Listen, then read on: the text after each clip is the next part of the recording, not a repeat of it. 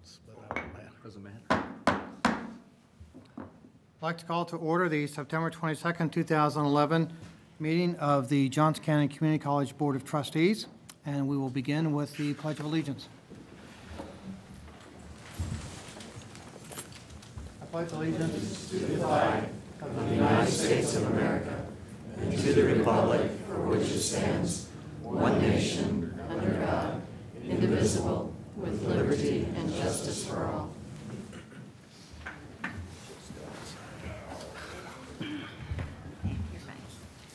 All right, Terry Schlicht, our roll call and recognition of visitors, please. This evening's visitors include Roosevelt Neal, Madeline Getzinger, Karen Hakey, and Ann Arnott.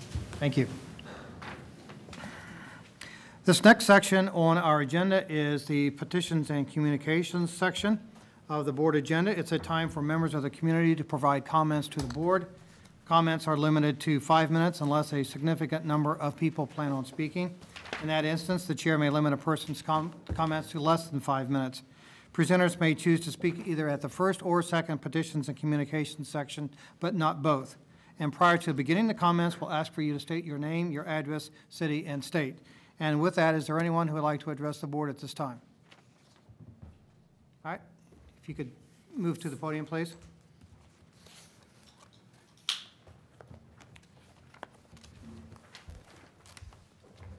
My name's John Winter. I live at 209 North Frank in Spring Hill, Kansas. We've all experienced changing to a cheaper brand and found our disappointment filled with disgust. Maybe it's coffee or soda. Tell a Starbucks or a Pepsi devotee that the yellow Always Save label is just as good and cheaper, and they'll laugh you to scorn. Tell one who for 3 generations has driven a GM vehicle that a Kia will get you there just as well, or ask a Harley-Davidson rider if they've ever considered a Suzuki. When you find a personal care product that works for you, would you hazard a change? Snap-on tools deliver a reliability that the Walmart motto of satisfaction guarantee can never match with their cheaper products. If so, once again, we find ourselves desiring the quality that we traded and abandoned for less.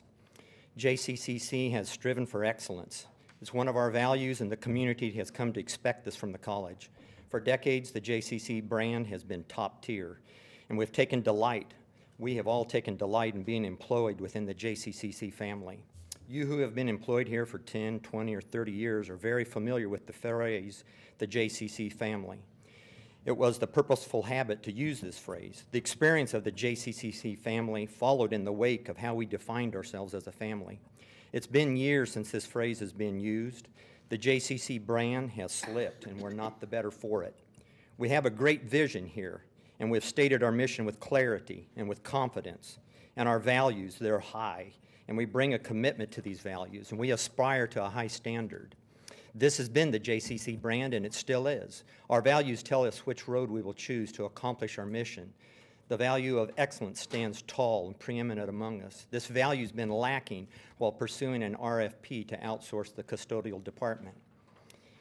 The budget shortfall for the college should not be carried or sought to be redeemed primarily from one department. This burden needs to be carried campus-wide with its shared impact. The average custodial staff member is among the lowest paid of all the college employees, and we're preparing to ask them to contribute 1/3 of their salary and half of their benefits so that the college's budget can come more into balance. This is the net result if any of our current custodial employees are willing to accept a job offer from a contract cleaner. The college has put into writing a request that the cost of the contract for cleaning not increase for 5 years. Thus, a current housekeeping employee will be expected to do the same job if it is offered to them and do it with the same quality and expertise for 2/3 of the salary and then accept no cost of living increase for half a decade. Would we approach the faculty with such a proposition? I'd ask, is this the excellence that we strive for? We can do better, especially when considering the human factor. It's been months that this specter has stalked and ravaged the housekeeping department. The mental, emotional, relational components of this department have been largely neglected while scrutinizing budget numbers. All of our staff members who have had the numbers to retire have retired en masse this past July except one. Our staff's relationships, both at the college and off campus, have been stressed and eroded with the insecurity and uncertainty of their value to this institution and the question of whether they will be employed in 30 days or able to continue to provide for the people that are most dear to them and the things that they treasure. The emotional and mental strain is great, and it increases weekly. I myself am accessing professional counseling in an attempt to retain an internal equilibrium that doesn't damage and hopefully does no harm to the people and things in which I've invested my life these last decades. Many of us in this department are at risk because of the lack of excellence in how the outsourcing has been pursued and communicated. The JCC brand has slipped. Our vision, mission, and values are high. They are intact. Yet it seems clear that some of our values have not been our central guides while endeavoring to conclude this issue. For more than 40 years, the services provided to this campus through the housekeeping department have been top-rated by every internal survey.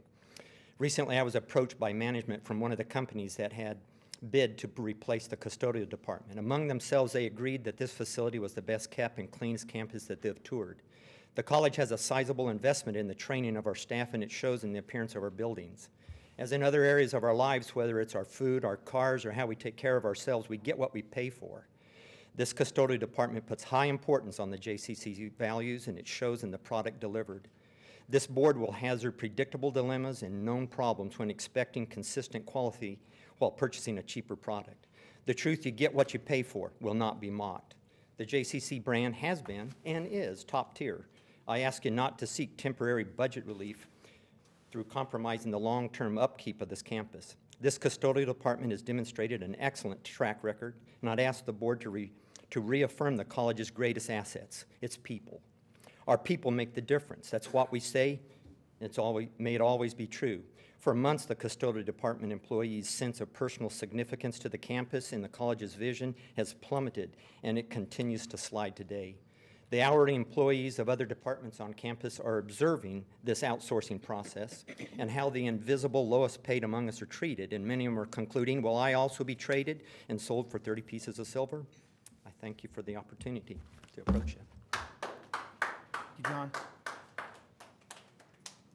Is there anyone else that would like to speak to the board at this time? Seeing none, we will close the petitions and communications section of this part of the agenda, and there will be another one later this evening. With that, we'll move to awards and recognitions. And Dr. Grove, do you have some good news for us today? Yeah, Chair Weiss, we have 4 awards and recognitions tonight. I'd like to invite Christina Wright to the podium. First of all, she is our event manager and Volstar supervisor, and she's going to be recognizing the first 2 award winners. Good evening. As he said, my name is Christina Wright. I am the events manager with the Performing Arts Series in the Carlson Center. I've been here since February of this year. For those of you that haven't attended a program in our facility before, not only are you missing out on excellent programming, but you're missing out on engaging with our Volstars, our volunteers that work. They're not just ushers, they're not just coat room attendants or greeters, they're really ambassadors for the college. This past year, and this past fiscal year, they served at over 177 events in the Carlson Center, from a Performing Arts Series event to an academic theater performance to an outside meeting in Polsky Theater. They served 10,873 volunteer hours with us. They served over 79,000 patrons in our facility. We have around 200 active volunteers, and this program has been in place for the past 20 years, or pretty much since the building opened. According to the Independent Sector Report and Corporation for National Community Service, the value of a volunteer per hour is $21.36. You have to remember that these people, especially our Volstars, while many of them work, many of them are retired professionals as well. But whether they're retired or they work, they're educated ambassadors for the college. These people set up military bases in Antarctica, the first military base we ever had there. They are retired federal agents, retired architects. One of the first architects in the country is a Volstar with us. They're current accountants and school teachers. They serve on boards around the community, other volunteer boards. And they also take care of parents, siblings, and children. They're active and engaged in our community, and they do an excellent job of recruiting current students for us and then also promoting the college. If you take the number of hours they volunteered with us this past year and then the $21.36 per hour rate, the total value of the Vol-Star program to Johnson County Community College this past year was a little over $232,000. That's money saved that we're not paying people to be here to work in our facility, but people are volunteering their time to come and promote the college for us. I have two volunteers here tonight, Karen Hake and Madeline Getzinger. Could you please stand? Both of these ladies have been with the Vol-Star program for the past 20 years, or as they'll say, they were here when the building, they're as old as the building, as they'll tell people, and with pride. They were here when the Carlson Center was built. Karen and Madeline were both recognized at our Vol-Star Appreciation Banquet last month because they reached their 2,000-hour mark of volunteers. Our volunteers average 50.36 hours per year serving our program. Obviously, these ladies go above and beyond that, and they reach the 2,000 hours of service mark to our organization. That's not just to our organization, that's over 2,000 hours of service to Johnson County Community College. So you're not recognizing me or really the Performing Arts Series, we're recognizing the volunteers, the Vol-Stars. And next time you're in our facility and you see them with their red scarf around their neck, please be sure and give them an extra handshake because they do a really good job representing us. If you could give them a round of applause, please.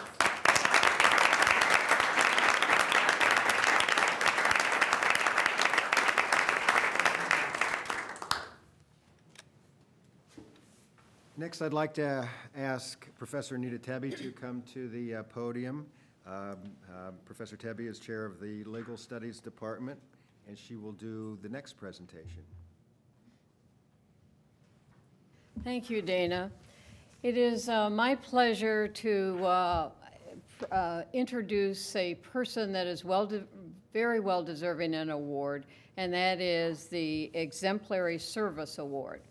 And the name of the person is Paula Corte, and I want to tell you just briefly why she is entitled to this award.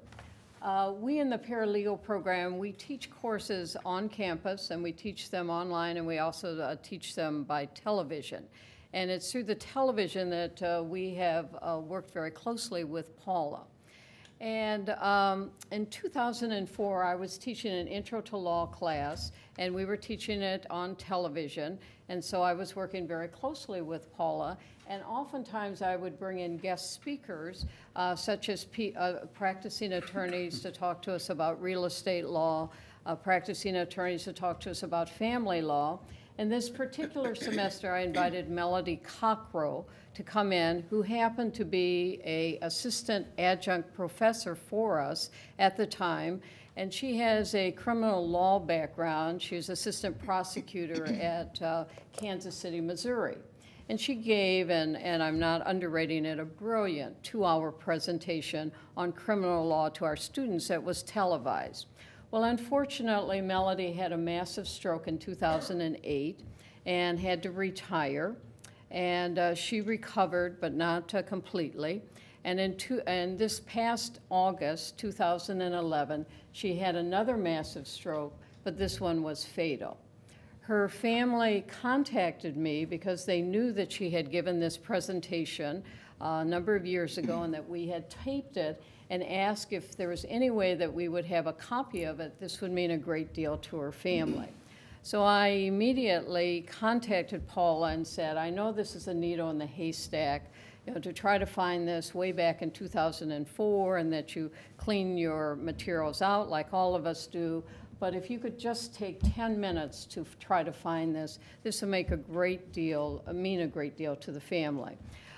This was on a Wednesday afternoon about 4 o'clock. When I came to work the next day, Paula had a message for me saying, we found the tape.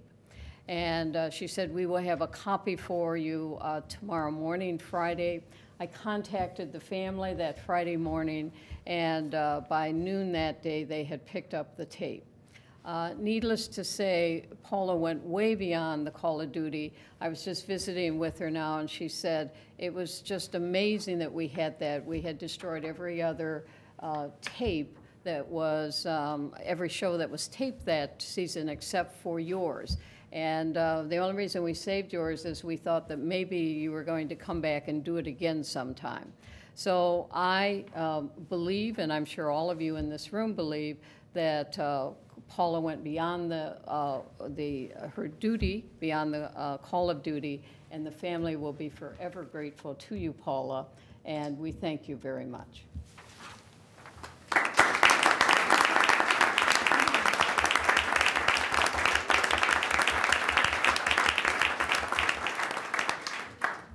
Finally, I'd like to ask Miyoshi Neal to the podium to receive her award. She received the Career Zoom Kansas Success Award recently from the Kansas Post-Secondary Technical Education Authority. And this is an award that's given to graduates who are enjoying career success in their chosen field. In the nomination letter written by Professor Richard Rowe, who is our Metal Fabrication Department chair, he says that hands down Miyoshi is the best welder he's ever tested. Her welds are always perfect, and they look as if they were done by a machine, as a matter of fact. She came to our program as a young unwed mother, and she was determined to carve out a better life for herself and for her child. She worked full-time while she was going through the program, received her associate's degree, went on to get her bachelor's degree as well, came back and is teaching in our Johnson County Community College BNSF welding program. Concluding his letter of nomination, Professor Rowe says that students consider her to be one of the best instructors they've ever had. She's amazing and inspirational and an incredible woman in a very non-traditional job. Congratulations. Thank you.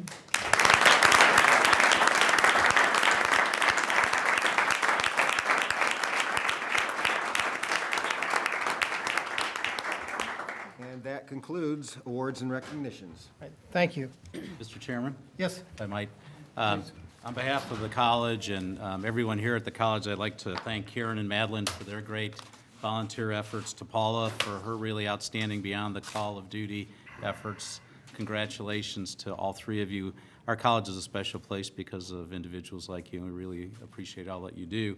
To Miyoshi, I'd just like to say congratulations as well, and to let you know that you were also recognized today at the Board of Regents meeting, and congratulated and recognized not only as being a Johnson County Community College graduate, but then all of the accolades that were mentioned by Dr. Grove as well. So we congratulate you as well, and thank you. You four truly do exemplify why this college is a special place. So we do appreciate it. Thank you. and I know that our esteemed board member, John Stewart, has taken some welding classes, and I don't know whether you've had the benefit of Ms. Neal's instruction or not, but if you have not, it sounds like that's too bad. I wished I would have, because my welds were never described as machine welding. All right, thank you, congratulations to everyone. And Mr. Carter, are you ready with your lobbyist report? I am. Well, good evening. You'll recall that last month when I was before you, a good portion of my report addressed the anticipated tax policy discussion that we know will be occurring over the course of the next months and the ensuing legislative session. This month's report also contains significant information that is beginning to be unveiled about the tax policy debate that we'll be undertaking. And I would anticipate that each month I'll be devoting a significant portion of time to this very issue. It's not one that's easily understood given all of the complexities and all of the pieces that are going together to make it work, and we still don't know what all of those pieces are. However, some of the rhetoric and rumors are now beginning to take shape, and at a recent event in Wichita, the governor gave a glimpse as to what he believes his proposals will be looking like. He didn't release specific metrics or components that make up his tax policy plan, but he did indicate that the key to the proposal is reducing and eliminating the personal income tax at the Kansas level. That will certainly have a number of implications. It's yet to be determined whether or not that will be a phased out system of the personal income tax in Kansas, or whether it will be an all-out repeal or elimination.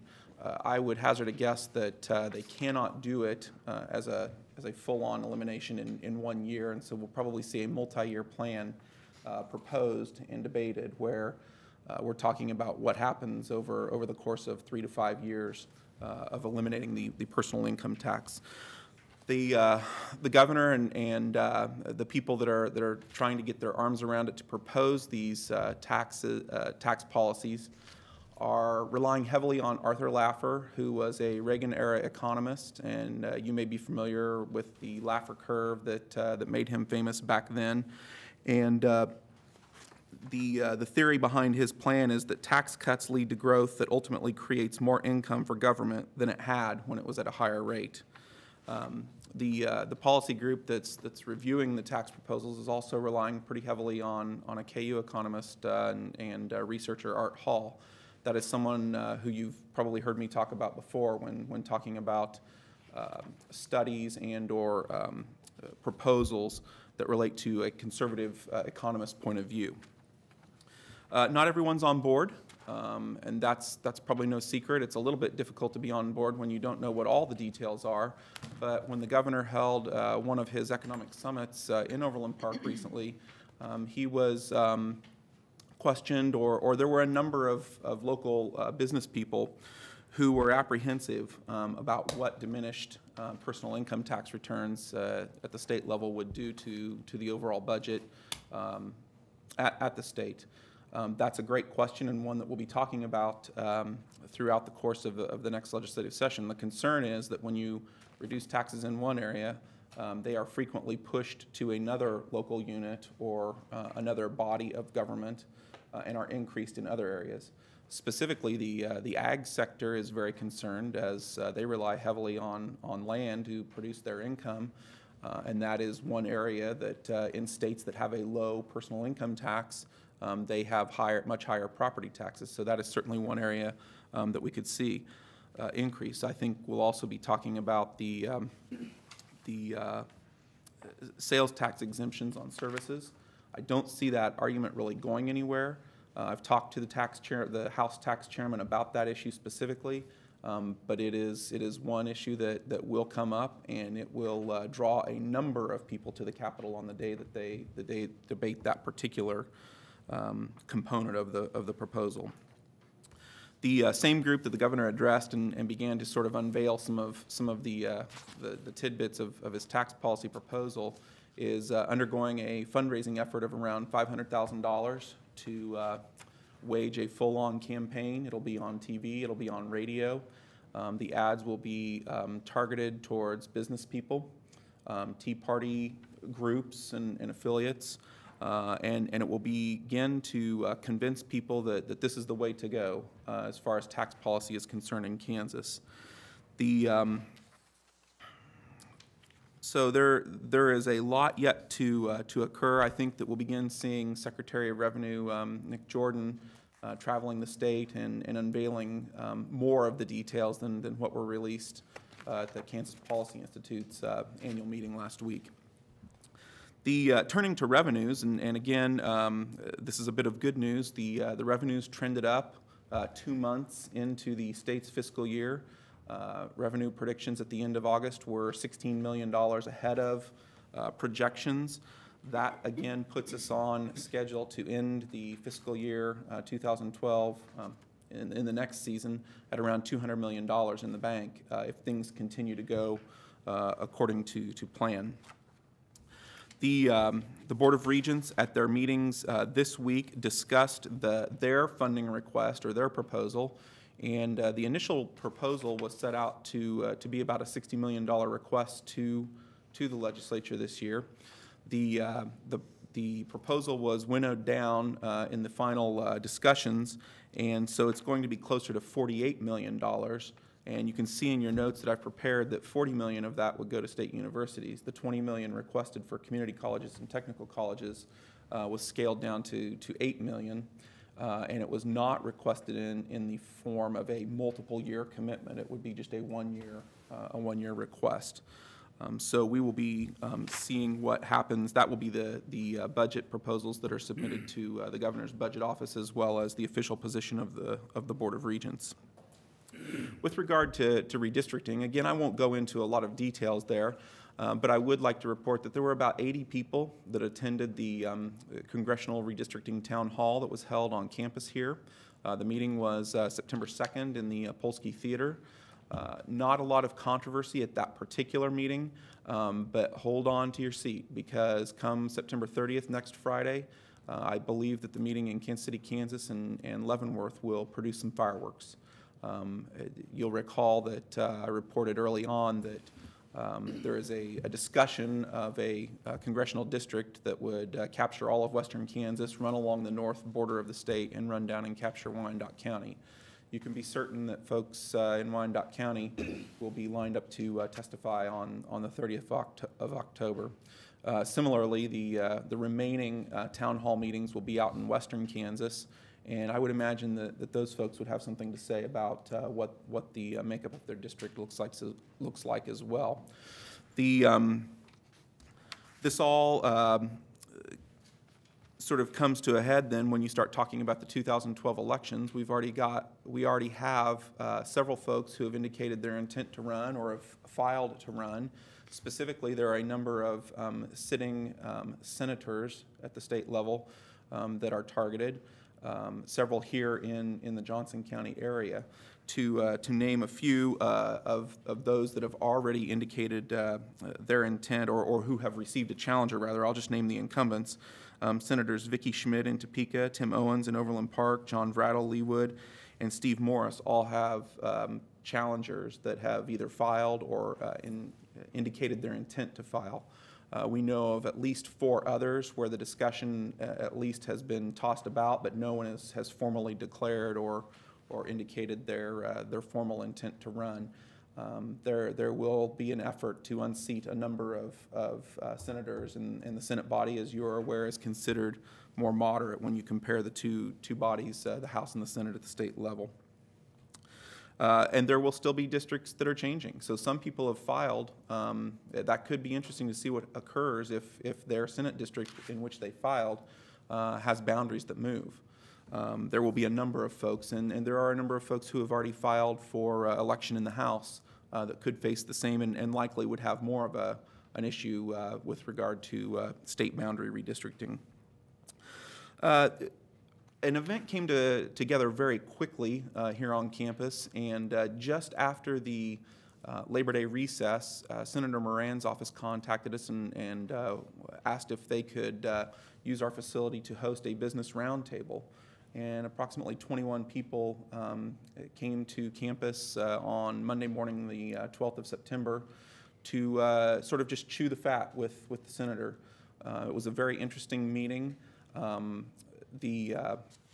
I would say that there was a lot of good sharing and transparency in the room, and that was exactly what the senator had asked for. The great news for us is that the offices like that are turning to us to look to host those types of events, and the senator indicated his appreciation for the use of the event and that he would like to host additional business roundtables like that on campus, so we're looking forward to that. The final thing that I would indicate that is not in your printed version of the report would be that we have finalized the dates for the legislative breakfast and lunch series that we've done. I add the word lunch because we react to the feedback that we receive from the legislators that attend, and so we'll be scheduling a couple of lunches as well as a couple of breakfasts to accommodate the schedule requests that have been made to us. Terry Schlisch will be contacting you by email to let you know what those dates are so that you can confirm your interest to participate based on your schedules. But just very quickly, November 15th will be a lunch. December 6th is a lunch. December 7th and 8th will be breakfasts. I'm sorry, can you run through those again, please? Sure. November 15th will be a lunch. December 6th will be a lunch. And then December 7th and 8th will be breakfast events here on campus, and we typically hold those in the Bodker conference room over across campus.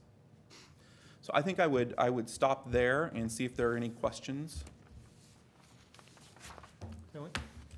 Trustee Musil. Could you get to us information about the percentage of the Kansas general fund budget that is made up by personal income tax revenues and then corporate income tax revenues? And you may have those off the top of your head, but it'd be interesting to know those numbers because there's been the initial plan, as I thought, was to take corporate income tax down to zero. And now it seems like there's more emphasis on personal income tax. And those are two pretty large numbers in the budget. And so I think it'd be helpful to me if I knew how those corresponded to the rest of the state budget, because if you don't have the money, you don't have it to spend on prisons, roads, or education, or whatever. That is correct. I don't have those numbers off the top of my head. I do know that the corporate number is considerably smaller than the personal number. I will get those for you based on the most recent data that we have for both this fiscal year and what they look like for last fiscal year. But you're correct. That is the concern, is when you remove those dollars, whether it's by a phase-out plan or all at once, what do you do to replace those dollars? Interestingly, that was one of the questions that was asked at the Economic Summit in Overland Park, and it was also a question that was asked by one of the people sitting around the table at the Governor's Council on Economic Advisors, this sort of hand-picked group that replaces Kansas Inc., that used to be run by Stan Ulrich. He still will run this particular group under the umbrella of the Department of Commerce. And one of the participants in that group asked the same question of the budget director. How do you plan to replace the revenue when you cut the revenue? And I don't think that was a question that they probably were hoping would be asked or would have to address. And their dance card was full by the end of the answering period. But I would be happy to get those numbers. Mr. Chairman. Any other questions? Mr. Carter, with regard to the state Senate races, would you characterize the opponents that you mentioned as members of the opposing party or different elements within their own parties? No, I would say that the ones that we know to date are conservative Republicans challenging those that are termed moderate Republicans. All right, thank you. See no other questions? I might just comment, you talk in here about the state revenues being up after the first 2 months of the fiscal year. I guess I don't find a lot of comfort in that's going to be a trend. And I don't know what you're hearing, but with the agriculture, the drought that's in the state, that hadn't shown up yet, and energy prices are dropping. So I have a feeling that by the end of the year, we'll be fighting that again, and there won't be a surplus. It'll actually be a deficit where they're going to require some more adjustments in budgets. I would not argue with you one bit, and while I'm not an economist, those particular numbers that have shown the uptick are directly related to sales tax, and specifically in the month of August, you see a lot of shopping as it relates to back to school. So I think that's a fair analysis. Yes. I have a quick question, Mr. Chairman. I keep hearing conflicting reports about this state income tax issue, and maybe I'm hoping that you know the answer, which is why I'm asking you the question. These 9 states, is it 9 states that have no state income tax? I have heard that those states never had it, that there has been no state that had the income tax and then phased it out. Is that true? Is that half true? I can't speak specifically to the number of states and/or how their status arrived at not having a personal income tax. I can say, though, however, that in those states, they do have, in some cases, either a higher property tax or a greater significance in the amount of natural resources that state produces, which then provides an income that you don't see in other states, such as natural gas or oil production or coal production, depending on the location of the state. But I'm sorry, I can't specifically answer the historical aspect of the question that you asked. Oh, thanks. All right, seeing no other questions, thank you, Mr. Carter.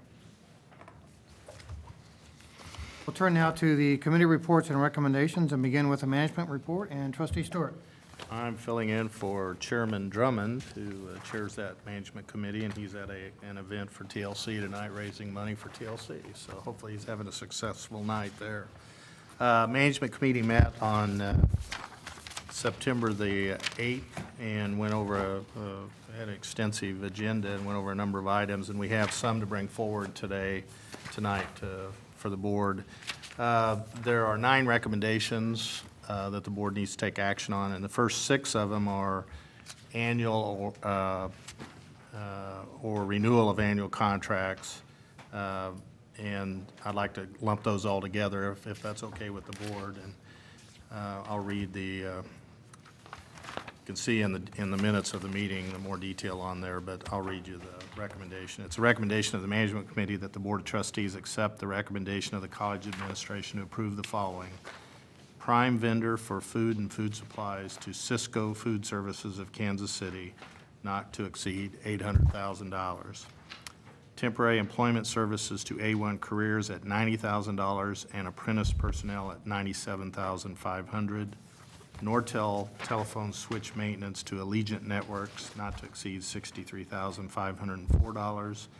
Solid waste disposal to Deffenbaugh Industries, not to exceed $65,000. Bulk fuel to McInerney Oil Company, not to exceed $90,000. And painting to TMP, not to exceed $50,000. And again, those are renewals of contracts, so they've been reviewed and bid out and continue to provide services for the college. And I think we've had good experience with all those. So I will make that motion. Second. All right, we have both motion and second. Any discussion? All those in favor, please signify by saying aye. Aye. Any opposed? Motion's pass. The 7th recommendation is a purchase of 3 passenger vans, and these 3 vans will replace 3 vans and 1 sedan. Replaced vehicles will be traded in, and their trade-in allowances are reflected in the total bid expenditure. And recommendation is addressed on page 8 in the board packet. And it's a recommendation of Management Committee that the Board of Trustees accept the recommendation of college administration to approve the low bid of $50,130 from Shawnee Mission Ford, Inc. for passenger vans. And I'll make that motion. All right, we have a motion. Do we have a second? Second. Okay, we have both motion and second. Any further discussion? Yes, sir. Mr. Chairman, just for my own clarification, what factors go into determining whether a van is up for no longer use? Is it mileage, is it condition, or is it all of the above? All of the above. Thank you. Any other further questions or discussion? All those in favor, please signify by saying aye. Aye. Any opposed? Motion passes. Recommendation number 8 is we have 1 sponsorship to present this evening. The sponsorship is in support of the Greater Kansas City Chamber of Commerce's 124th Annual Dinner on November 22nd at the Hyatt Regency Crown Center. This recommendation is addressed on page 10 in the board packet. And it is a recommendation of the Management Committee that the Board of Trustees accept the recommendation of college administration to approve $3,000 for the Greater Kansas City Chamber of Commerce. And I'll make that motion. Second. All right, we have both a motion and a second. Any discussion or questions? All those in favor, please signify by saying aye. Aye. Any opposed? Motion passes. The final recommendation is one that we've discussed a little bit last month and brought back, and that is relating to publications and public notices, and the fact that some publication is no longer in existence, so we want to make sure we have some, we have designated, and now 2, one and then a backup to use, because we don't know what's happening for sure with our newspaper industry, and we want to make sure we're covered for this. But so this is a recommendation of the Management Committee that the Board of Trustees accept the recommendation of college administration to also designate the Shawnee Dispatch and Tri-County News as official newspapers of the college. That publication constitutes legal notice on behalf of the Board of Trustees. That's in addition to the legal record. So straightforward motion. I'll make that motion. Second. All right, any discussion? All those in favor, please signify by saying aye. Aye. Any opposed? Motion passes. I'll just kind of comment, you have your capital acquisitions and improvements report, page 24 and 25. Rex Hayes continues to do a good job of overseeing that and updating the committee on those each month.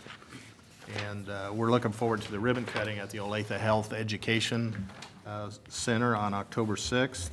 And I guess the significant news there is we came in $1 million under budget on that project. So that's good news. That's maybe a sign of the economy, and people are a little hungrier when they're bidding on these projects, so we get a little benefit from that.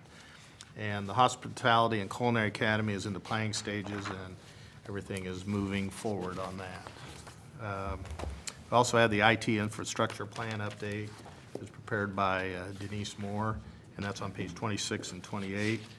And there's a lot going on, and I know Denise knows that, but if you sit in that committee and you listen to all the, and you go through this report and listen to all the things that are going on, we got a lot going on, and Denise and her team are doing an outstanding job of keeping the college on the cutting edge and protecting the college's infrastructure and security. So just personally, I feel very comfortable with Denise in that role and what she's doing. So that concludes my report.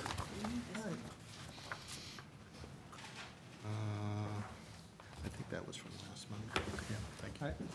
Trustee Stewart, thank you. We'll move then to Learning Quality Report, and Trustee Sharp. Thank you, Mr. Chairman. We met on September 7th, and I think it was a Thursday instead of a Monday. We moved the meeting due to the holiday, but had a number of updates from a couple of different departments, some really good presentations. We discussed the Early Alert Program, which is a cross-functional, multidisciplinary team that's been put together to really find those kids that are in trouble before they're in trouble, academically anyway, where you have teachers from a number of different areas coming together and talking about places and where they see problems coming, because one teacher may see it, another may not. They may be able to correlate stories between the two. I thought it was a really good presentation and a good way to address student achievement before we have any problems. We also had a great presentation by the cosmetology program, and we had a number of their teachers come in and talk to us about the various academic programs, the number of students that they send through the program, and obviously their amazing services. And I would encourage all of you to go get a mani-pedi or a brow wax or a facial or whatever at a really good deal and help students learn. I mean, tough job. They're going to be instituting a number of programs to help students in terms of customer service, learn how to be better at their jobs when they're out in the real world. Let's see, talked a lot about continuous quality improvement, CQI, which was a really great presentation. Sandra Warner talked about the programs, the seminars she's been offering to faculty to help expand the CQI concepts throughout the institution, of really putting together plans, being able to measure those goals, and coming back and improving based on those measurements. So she did a good job of that. What else did we talk about? And there were a couple of curriculum changes. Statistics and psychological research was added, as well as an introductory biology class for non-majors, which there are some issues with lab-only biology classes versus lecture-only biology classes. So they fixed some of those issues. Dr. Day reported that fall head counts were up by 0.5%. Credit hours were down 0.5%. But I don't know if we have 20-day numbers. 20-day numbers are right about the same place, just about 0.8% up, and head count, and just a little bit down in our FTE, or student credit hours. Okay. Thank you, Dr. Callaway. And the Tobacco-Free Campus Initiative is going very well. A lot of people talking about it. I love it as I walk through campus, and you don't have to gasp for air before you head out outside and walk through the haze. The next Learning Quality Committee meeting is scheduled for Monday, October 3rd in the Lytle Room, GEB 141 at 8 a.m. My report. And just to clarify, are you implying that any of the board members need brow waxing or? I'm not going to name any names, but you know who you are. All right, okay. This happened last time I got a brow wax. For college. I don't know if they can Okay, help you. okay, yeah, that was at a different college that wasn't here, right? Okay. All right, thank you, They can trustee fix it, Sharp. though. All right, trustee Dr. Cook, Human Resources, please. Human Resources did not meet in September, so we have no report. All right, thank you. Moving then to the president's recommendations for action, we'll begin with the treasurer's report and return to trustee Stewart. On page 33 is the treasurer's report for month of July. July was the first month of the fiscal year, so it only covers 1 month.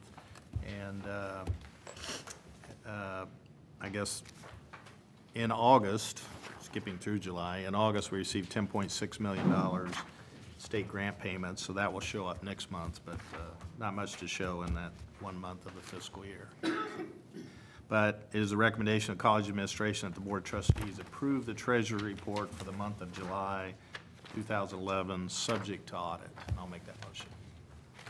Second. All right, we have both a motion and a second. Any discussion? All those in favor, please signify by saying aye. Aye. Any opposed? Motion passes.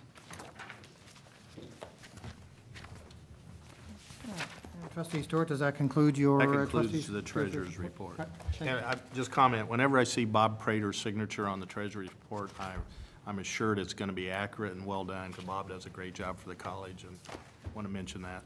All right, thank you. Well deserved. All right, Dr. Callaway, your monthly report to the board. Thank you, Mr. Chairman, and just to Mr. Stewart's, trustee Stewart's comment, Joe Sopcich and I don't sign it unless Bob signs it too.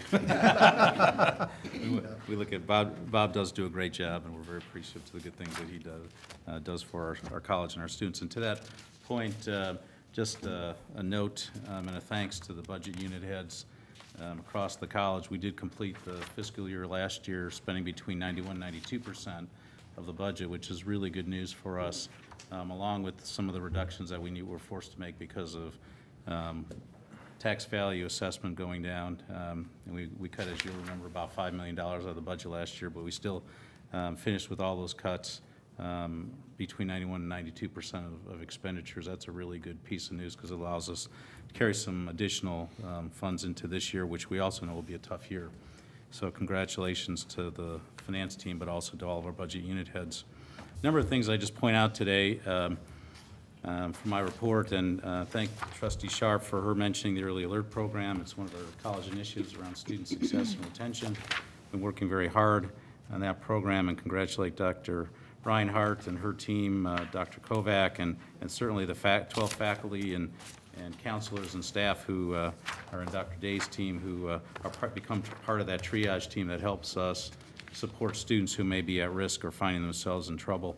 It's for us, another one of those safety nets that we think will really help us with our retention. As you know, even though we've reduced our cost per FTE by a pretty significant margin over the last 3 to 4 years, our retention numbers have gone up, and we think that a lot of that has to do, and our student success numbers have gone up as a result of, we think, a lot more engagement by our faculty in the classroom, our counselors, and other folks outside the classroom, and programs like Early Alert and Dream Johnson County. So we're going to continue working on those efforts. We think it's a great investment in our students, and we'll continue to see our retention and student success numbers go up. Yesterday, we were pleased to host an event with St. Luke's Hospital where we had Dr. Carmona in, who was the 17th Surgeon General of the United States, served as Surgeon General under President George Bush and second George Bush, and did a great job. Dr. Carmona is now a faculty member at the University of Arizona, and was brought in by our colleagues at St. Luke's as they were meeting with about 100 plus, 130 or so employers from around the region who are interested in how we can all work together to keep healthcare costs down, and a lot of discussion related to preventative medicine and supportive mechanisms like employee wellness programs. So he did a great job for us and had a great turnout for that, and thank our colleagues at St. Luke's South, particularly Kathy Hall and her team, who supported that program. A reminder that the 28th of September will be the State of the College address I'll be providing that at 3 p.m. at the Polsky Auditorium, and if your time allows, we'd invite you and all the community to that event. Look forward to a discussion related to Innovation Johnson County, and hopefully the event will be well attended by our community. Melody Blowbaum from our Public Information Office has put out the first editions now of the JCCC News, and if you're interested in being put on the distribution list of that electronic newsletter and the like, just contact either Julie Haas or Melody, and they can get you onto that list, either board members or anyone in the community. Had the opportunity in the last couple of days to spend more time than you'd ever want to spend with the Board of Regents and in discussions as Dick Carter shared with you related to budgets and the like, and also articulation and transfer. We had a great meeting yesterday, and then turned around and had another meeting there today with our university and community college colleagues. And as Dick reported, the initial request that was presented for $20 million, which was the first year of 3 years phase-in of the funding of the tiered formula for career and technical education, was reduced from 20 to 8. We had a lot of discussion about that. And part of what I had to say this afternoon when we met with the regents was we had seen approvals for a host of issues in support of KU Med Center and designation for their cancer designation, and also Kansas State University and their veterinary medicine program in support of the activities that are happening through the Johnson County Education Research Triangle. And I reminded the regents and folks in the audience, including the presidents and chancellor, that part of the reason that we were so supportive of that activity was we always felt that the college would be an equal benefactor, even though we didn't receive any of those funds, because of the responsibility, and we thought the opportunity to continue to train allied health and nursing professionals. And the best way for us to get that done was to also get the support from them related to equal support that they're providing to those entities, to the colleges for trained nursing and allied health professionals. We did have a good discussion and debate around that, and they've brought forward their plan. We'll see where it goes. They're hoping to keep numbers realistic, and we're worried that the numbers will reduce down from $8 million to the community colleges. And our concern, quite frankly, is when you divide $8 million up among 19 community colleges and 7 technical colleges, the number gets pretty small, although it's the funding for that is based on the student FTE, and you would remember then that about 20% of any of those new dollars would come to us because of we generate about 20% of that student performance. So we're keeping our fingers crossed that we keep the number at 8 million, and we'll see where that goes. And then finally, I'd just like to recognize that we have a new doctor in our midst. Trustee and Chairman Weiss completed his defense of his dissertation yesterday. Tuesday, and so we'll be changing his nameplate to Dr. Weiss, and we congratulate Don. We know all the other things you have going on to work and complete your doctoral degree is really quite an achievement. We congratulate you on that. We should probably give him a round of applause.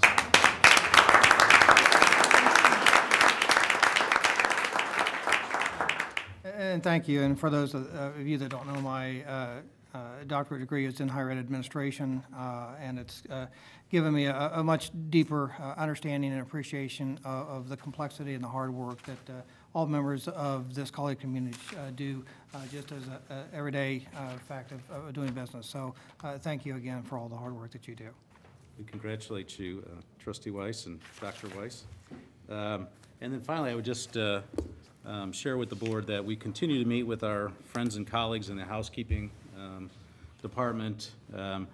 We've been holding regular meetings led by Dr. Grove and Mr. Hayes, and visiting with them related to an internal proposal on what we would be looking at if we maintain our housekeeping services internal. There have been some challenges back and forth. As you know, right now we're right about at the industry standard for personnel, and there's some belief on the part of the custodial crew that we're down 5 or 6 people than it would ever be possible to keep this facility clean. We're just not in a position to add 5 or 6 custodial positions. And so we have some discussion, debate on that, and maybe some of the information we heard today is the result of, we know that that's going to be a real challenge for us. In addition, we do have every expectation, as we had indicated, that we're going to bring forward a recommendation to Management Committee in October, and then for a final decision at our board meeting next month. We're right on target with that agenda. And also, we've been visiting with our leadership team, and yesterday had decided we were going to do another town hall meeting with all of the staff from the housekeeping. So we do continue to keep them informed. They don't always agree with the data that we're gathering and the information we're finding and the like, but I would just commend Dr. Grove and Rex Hayes for their work. We know it's been difficult, and not everyone always agrees, but we're going to continue to work on that, and we do truly value that group. They've done a great job for us, and we have to gather the information, and then we'll be bringing that forward to this board. So we're right about on the time frame that we shared with them and with you, and we do plan to have, and know we'll be fully prepared for a recommendation to the Management Committee in October. So, Mr. Chairman, that concludes my report. I'd answer any questions you might have, though. Yes. Chairman Weiss, thank you. Well, with all due respect to the presentation that was made during Petitions and Communications, whereby the comment was made that brand is being diminished, I believe in your report, Dr. Callaway, there's just evidence after evidence of faculty and staff and programs that distinguish themselves. Under the education section where we talk about early childhood, in fact, there's 2 references. The early childhood program has a very, what I would call, significant waiting list for people to get their children into the program. But under the education report, we talked about Johnson County Community College was one of 8 colleges that were granted this grant to focus service and learning, and only one of 8 institutions to receive that grant. I apologize for not remembering how many colleges there are in the nation, but if there are 19 in Kansas, I'm assuming that there's it's about several hundred. There's about 1,200 community college districts nationwide, somewhere around 1,600 campuses. So I point out that here's but one example of being recognized as one of 8 in that large group for the early childhood program, I think is quite significant. And then over under the psychology section, it came to my attention with the speaker coming in, Preston Washington, who's a Cherokee freedman. There was quite an article in the Kansas City Star, I think in the last few days, about that topic. So I really applaud the college and staff for trying to reach out and provide diverse opportunities for our students and our citizens. And I just, again, am very pleased with the large number of outstanding events that are going on a daily basis here that elevate the brand of Johnson County Community College locally, statewide, and nationally. All right. Thank you, Trustee Cook. Any other comments or questions for Dr. Callaway? All right. I do not believe that we have any old business at this time. And I don't believe we have any new business either, unless anyone would like to bring forward something. All right, we'll move then to reports from board liaisons and begin with Trustee Dr. Cook with the Kansas Association of Community College Trustees.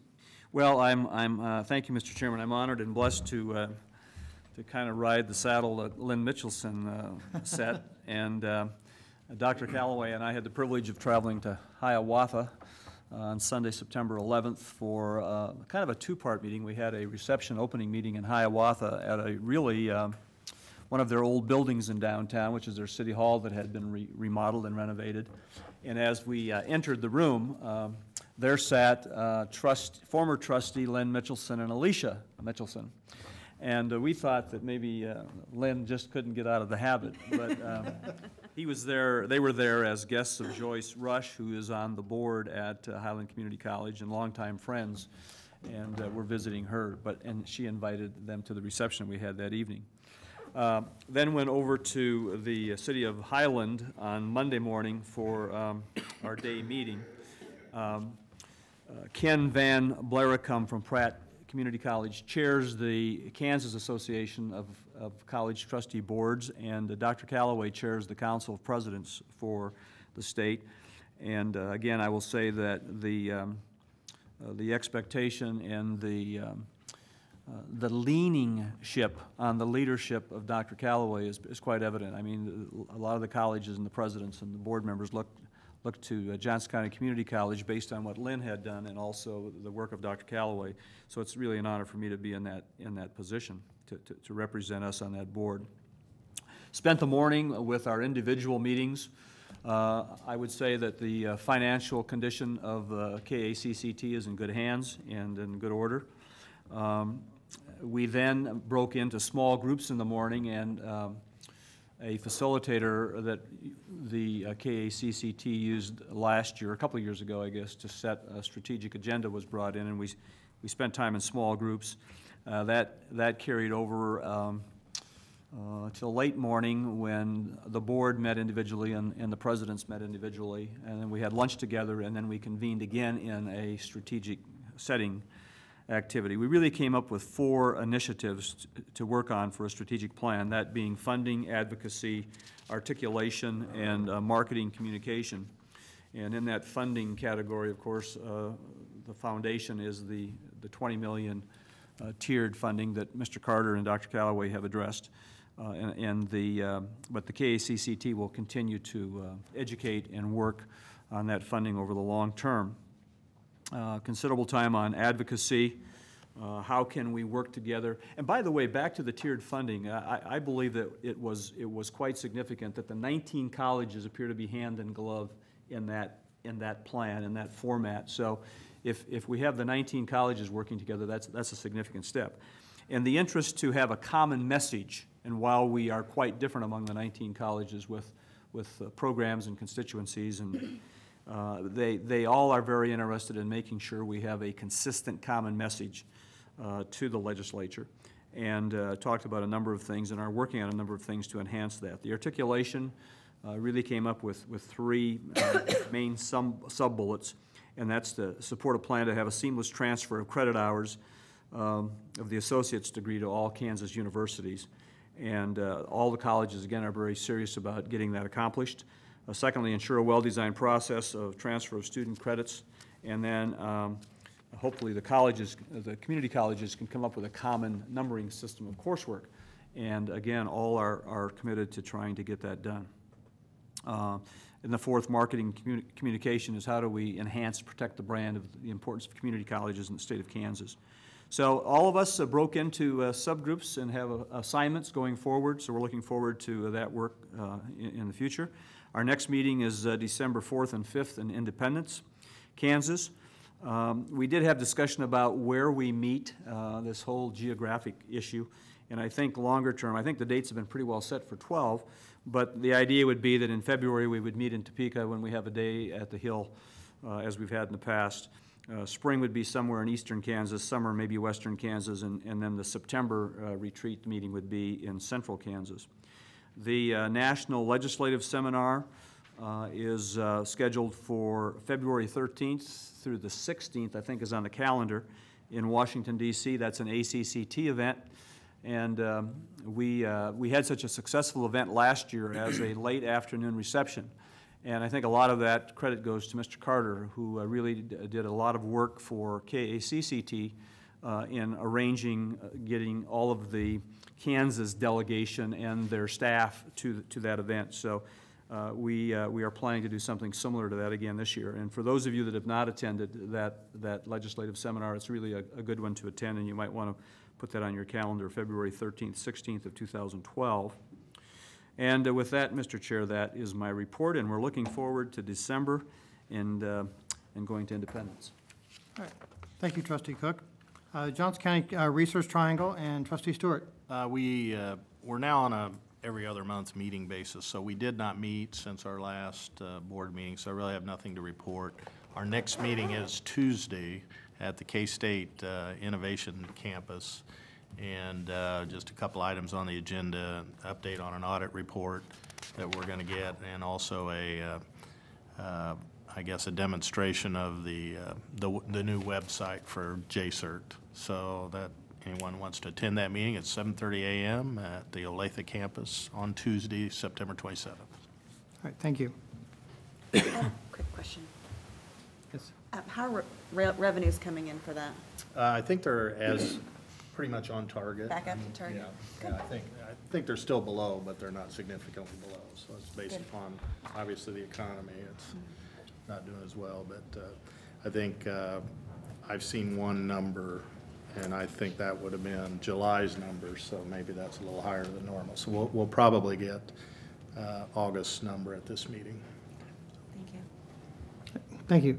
And Trustee Musil, do you have a foundation report for us? I do, Mr. Chairman. The trustees, the Foundation Executive Board met last week, and then the Foundation Directors met this Tuesday. Primary focus on both of them was fiscal year 2011 report. For the fiscal year 2011, which ended on June 30th, the foundation assets were up 12% from fiscal year 10 at about $25.8 million, and they have now regained and slightly exceeded where we were before the economic downturn in 2008. So the investment growth for that fiscal year was very good. Since that time, the market has not been very good, so it's not as good for the rest of the time. One of the highlights I think that everybody learned was that scholarship distribution was up 39%. Over $911,000 actually got into the hands of students, and the foundation staff and Dr. Day and the administration has done a great job of matching matching students to the funds that are available, some of which have restrictions, and so you've got to find and make sure we get that out. But a 40% increase is pretty impressive. It's wonderful. It's also a challenge for the future. If we're going to do that every year, we need to keep raising more scholarship money and more endowment money over and over again. So overall revenues were up 25%.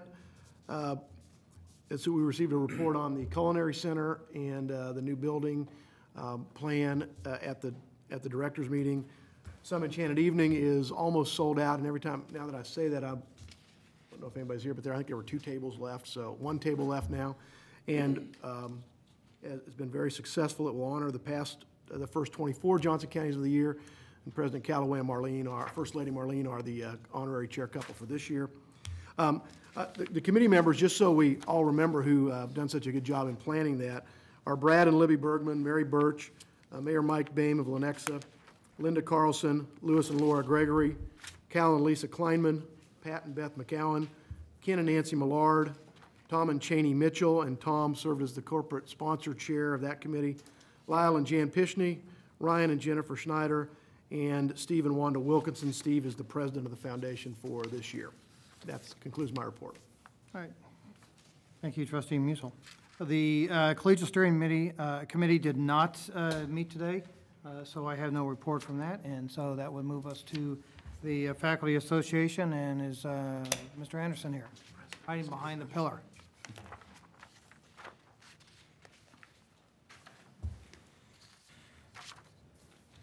It's not a great view back there either.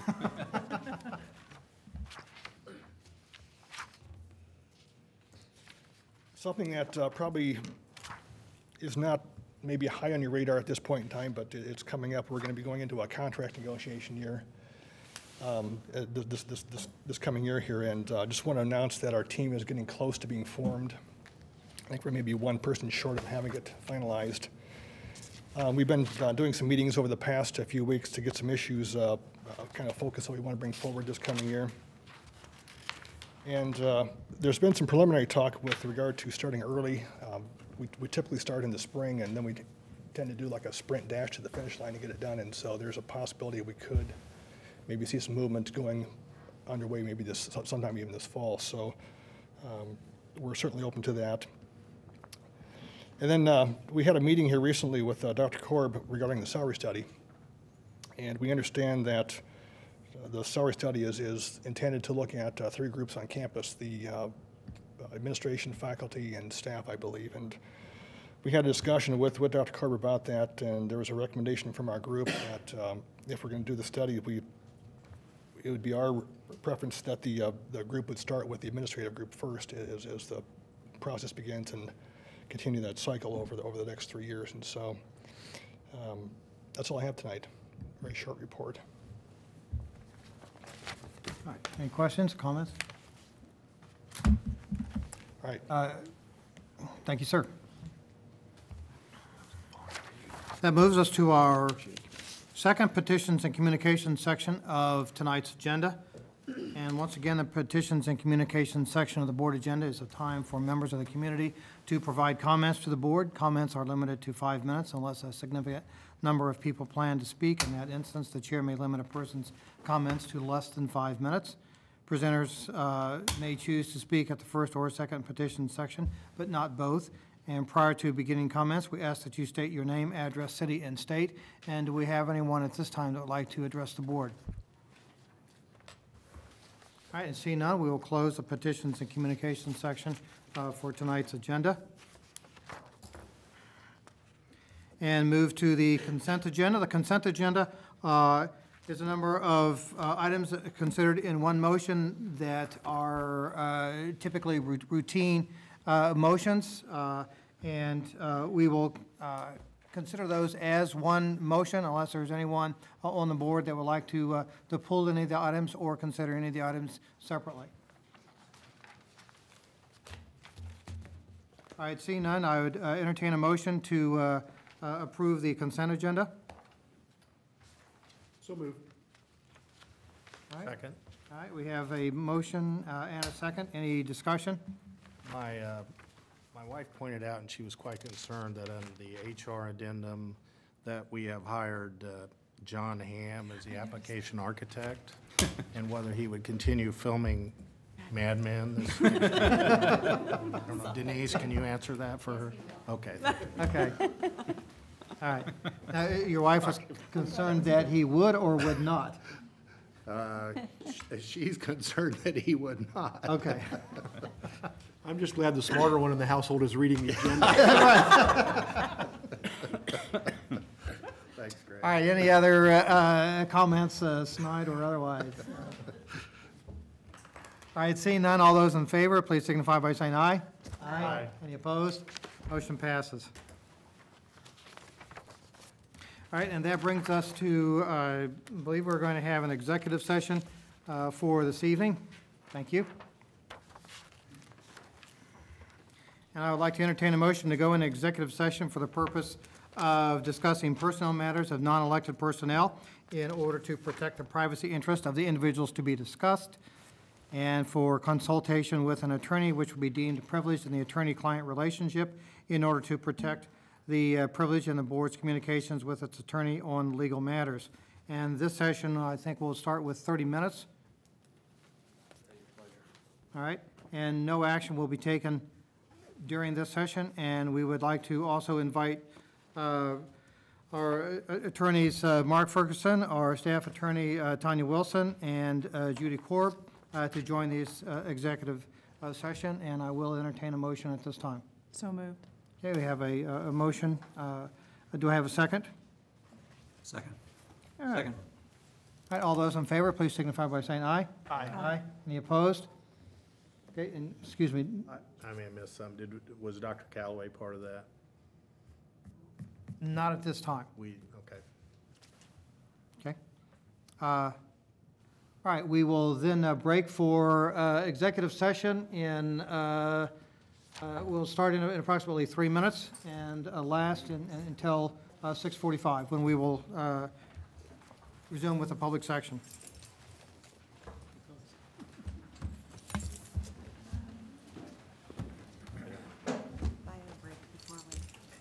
Probably a good idea.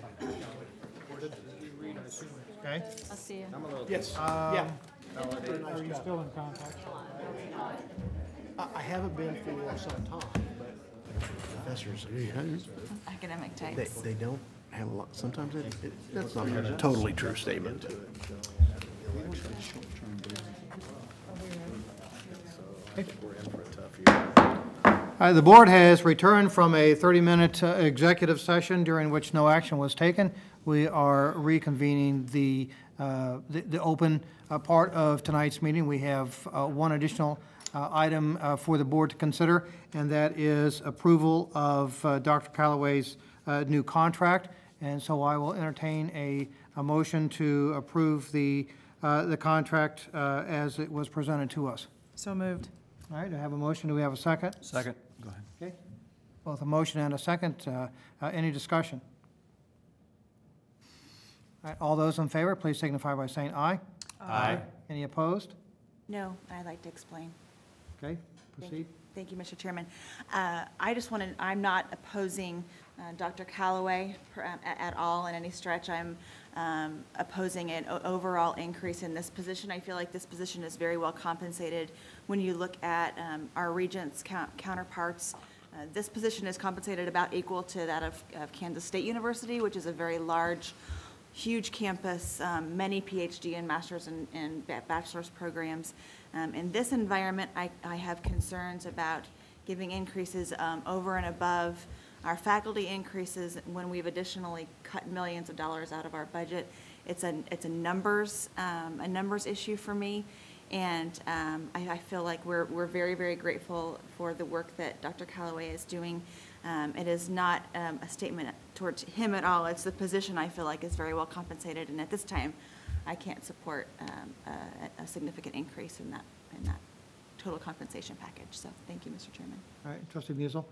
I probably voted out of the most ignorance of anybody being new and not being part of the initial part of this process. But I would say that Stephanie is, I understand the concern about the dollars, because what I've learned in 3 meetings is that we watch our dollars very carefully. But the president of this university is a 24/7, 365-day-a-year job. When I look at the financial reports and see that we have $91 million in investments and a $200+ million operating budget, and 21,000 credit students and 15,000 non-credit and 8 to 10,000 Burlington Northern Santa Fe, and all of the things that go on. And I hear that the actual monetary compensation in here is really a 3% increase. Even in tough times, I have seen, I believe this board is comfortable that Dr. Callaway has helped us meet our strategic goals in a very tough time. And for that reason, I could support that this year. All right, is there, I'm not sure I could have said that any better. Thank you, Trustee Musil. okay. All right, the comment section is over. And when we have had a vote, I appreciate your comments nonetheless. And it looks like the motion has passed 5-1. So the motion has passed, and unless we have any other business to conduct this evening, I will adjourn the meeting. That's got to be some kind of record for an executive. 7 o'clock. There you go, Musil. Might wanna